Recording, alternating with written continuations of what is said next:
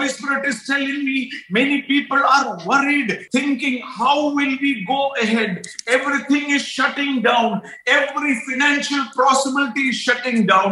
Every medical possibility is shutting. How will I live? Jesus said, do not worry. The word says, if he began it, he will complete it.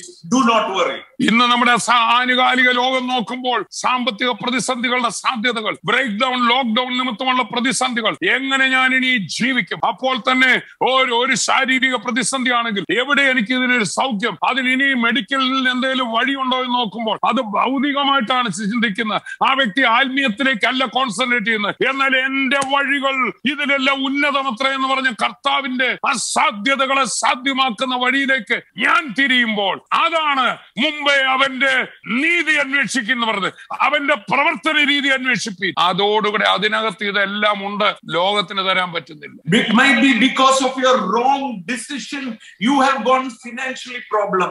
Might be you have committed a mistake and that is why some things are going wrong.